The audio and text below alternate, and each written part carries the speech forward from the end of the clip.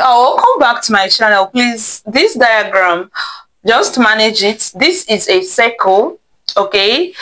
And this square is inscribed inside this circle, and we have another smaller circle inscribed inside the square. Now the question says that if the shaded area is 20, okay, that is the area of the shaded portion is 20 units squared, we are asked to find x, and this x happens to be the area of the smaller circle. All right, so first, like I always say, let us read the mind of the examiner. For the fact that the examiner gave us the area of the shaded portion shows that this area is going to play a vital role for us to get the value of x. So first of all, the area of the shaded portion is equal to what? If we intend to get the area of the shaded portion, what is the formula that we are supposed to use? Okay, now area of the shaded portion, before I said that, let us assign the radius of the shaded portion, the radius of the bigger circle, sorry. Now, if x is the radius of the smaller circle, now from here to here is going to give us the radius of the bigger circle, right? This bigger circle, its radius is r. So we say let r be equal to radius of the bigger circle. Okay, so r is the radius of the bigger circle.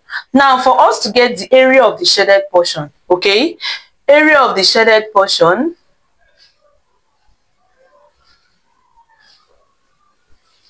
is equal to area of the big circle, right? It will be equal to area of the big circle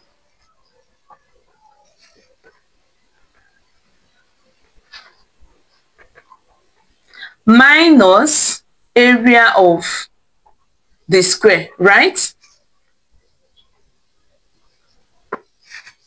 Okay, so for us to get the area of the shaded portion, which is what we are given, it should be area of this big circle minus the area of the square. So the first thing is to get the formulas for these two areas. Now, area of a circle is equal to, okay, let me not repeat this. Just know that the first thing I'm going to write is that of the big circle, and the other one is that of the small circle. So the shaded area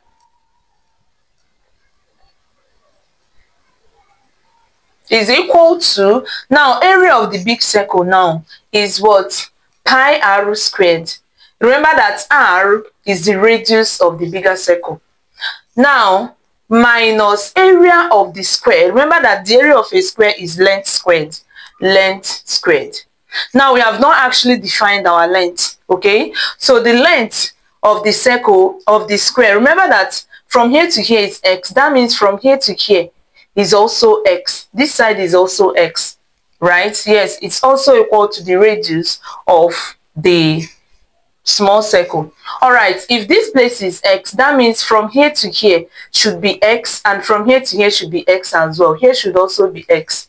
All right, so it means that the length of this square is 2x. Okay, x plus x, which is 2x. So that means that if we say length squared, but L, let me write it here. The length of this particular square is equal to 2x.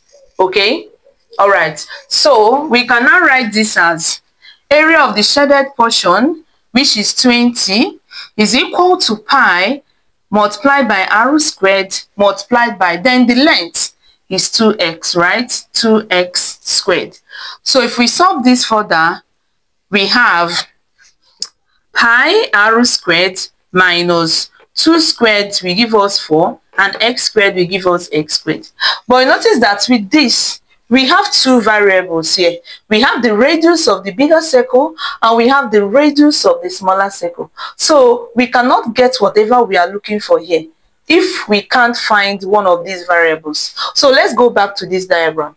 Let's see what we can get as the value of our r in terms of x, so that we can substitute it here to to get the value of our x. If this is the first time you are seeing us, please click the subscription button, turn on your notification bell so that you don't miss our amazing videos. Alright, we upload our videos every day. Tune in at your convenience. There must be something for you to watch by the spiritual grace of God, and then give us a thumbs up if you actually enjoyed this video. Thank you.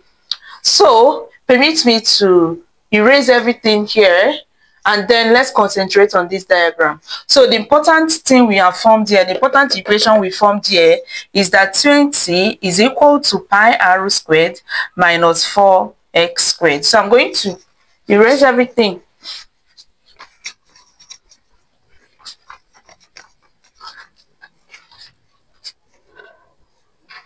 Okay, now back to what we are doing. Like I said, let's get r in terms of x. So if we draw out this triangle, let's call this is center O and this is AB. Okay, so triangle AOB is what? Right angle triangle. All right, so let's draw it out. We have x, please, this is not drawn to scale, and this is our r.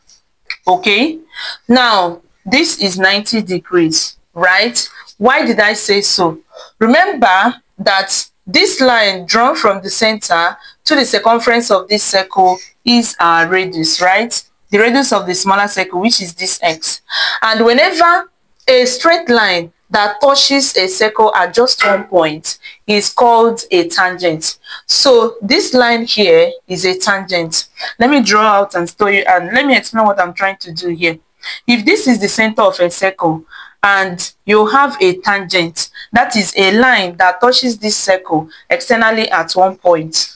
If you draw your radius, okay, from the center to that point of contact between the tangent and the circle, you are going to form a right angle. So that is exactly why I can confidently say that this place is right angle. That is where this right angle is coming from.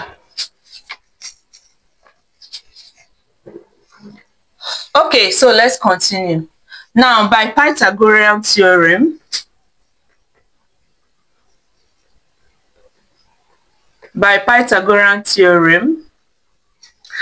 we can see that r squared is equal to x squared plus x squared, right? R squared is equal to 2x squared. So we can get our r, or we can leave it like that. Yes, since what we want to substitute into this place is r squared, so we have r squared to be equal to 2x squared. So let's now copy this out. Recall that 20 is equal to pi r squared minus 4x squared.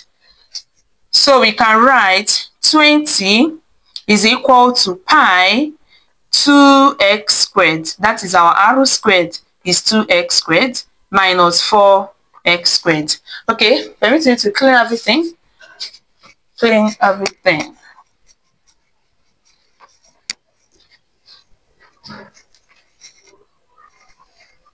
So now we have 20 is equal to pi 2 pi x squared, 2 pi x squared minus 4x squared. Now let's factorize, okay?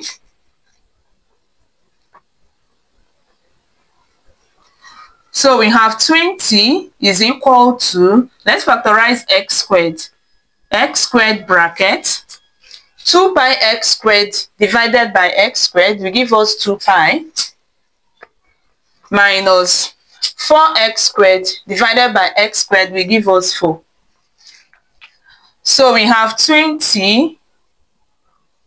Okay, let's divide both sides. Since we are looking for the value of x, let's divide both sides of this equation by 2 pi minus 4.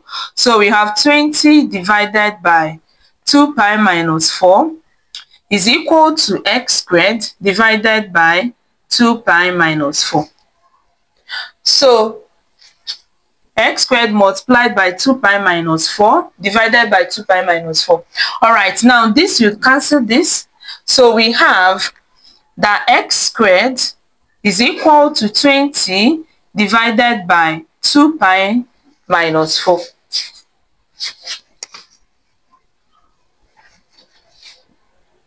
All right, so now we have x squared is equal to, now 20 divided by 2 pi minus 4 will give us what? Let me get my calculator. Okay, I'm back. So let's use this as my calculator. Now we want to solve 2 pi minus 4, okay? Because I don't want to leave my answer in terms of pi. So we have 2 pi minus 4, 2 times pi minus 4. This will give us 2.2832, approximately 2.2832. So we have that x squared is equal to, now let's do 20 divided by what we just got. Okay, have you given us a thumbs up? If not, please do that. 20 divided by 2.2832, we have approximately 8.7596. okay, now we take square root of both sides. So we have square root of x squared is equal to the square root of 8.7596. So this, we remove this, and we have x is equal to, let's get the approximate value of our x. So it's going to be square root of 8.7596, which is approximately 2.96 units. Okay, so that is x, which is what we are asked to find. Thanks so much for watching. If you find this video interesting, don't forget to give us a thumbs up, and then see us in our next video. Bye.